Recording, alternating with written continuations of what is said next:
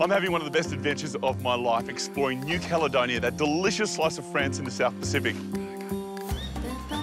New Caledonia is an absolutely spectacular island, as you can see. It's about 400 kilometres long and surrounded by the world's largest natural lagoon. And in the capital city, Nouméa, there's heaps going on. Bella, te toucher mais quand je la vois danser le soir. Soaking up the atmosphere, I just love it. You can shop to your heart's content. There's fashion, jewellery. It's all French, of course.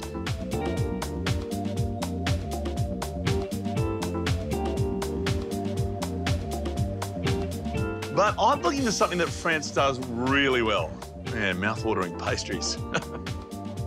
I found my spiritual home.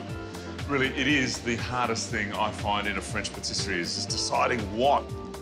But I think I've got my heart set on this millefeuille framboise, the raspberry. Well, it's like a vanilla slice with raspberries. Merci bien. This is for me. This is for later. And you just can't go past the charcuterie or cured meats. Look at these. There's foie gras, pâté. They can all be washed down with something else that France is pretty good at.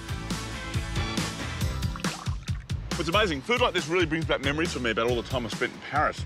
The pâté, the bread, the wine is a knockout. It's really authentic and absolutely fantastic. One of the most exciting places to come and eat here in New Caledonia is a brand new restaurant called Les Trois Chefs, 3 chefs, one of whom I'm lucky enough to have with me here. Christophe, what makes New Caledonian food so exciting? The New Caledonian cook come from everywhere in the world, but you can find Indian cooking, Japanese cooking, Chinese cook. Every people who come here in New Caledonia, they bring the food.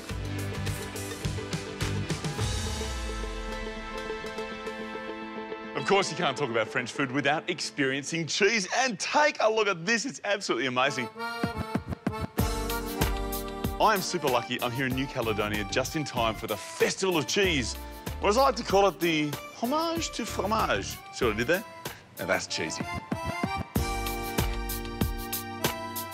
Maître Priard is one of the world's great experts in cheese, particularly French cheese. He travels the world sharing that love with everybody.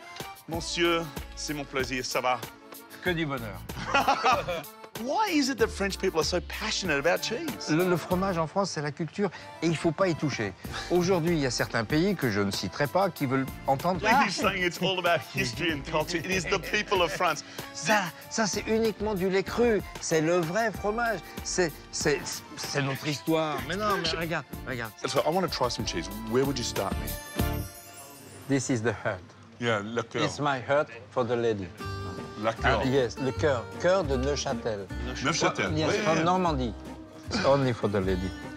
And I get a slice too. Wow. You don't have... Wow. In Australia, you don't have this one because the process to make this one is a very special one. If you really want to enjoy French culture, but you don't have time to travel all the way to Europe, here in New Caledonia, you can have the true French experience, and it's so close to home. But what about the truly local fare? Coming up, I discovered the seafood here is some of the biggest and best in the world. Welcome to New Caledonia.